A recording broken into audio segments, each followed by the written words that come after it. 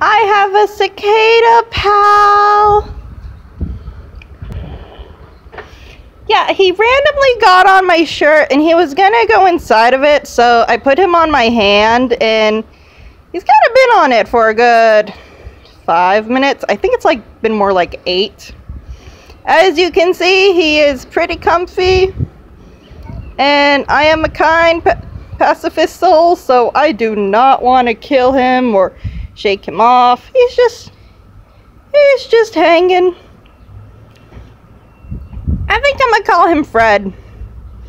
I mean, he's probably gonna go in like a few minutes, but I actually entered the store with him and he did not go. He just stayed. I even went outside to the perennial patio. I walked to one of the entrances. I showed people and he has not gone. And as you can see, it's been like a minute. Hi. Having a good time, and he's a pretty big one, as you can see too, and I can actually feel his, God, what are they, like, you know, like little legs and like the sticky parts of them, and he really tickles. But I've actually been switching him on and on my hands, so yeah, this has been a cool day. I would like to get back to work, Mr. Fred, but yeah.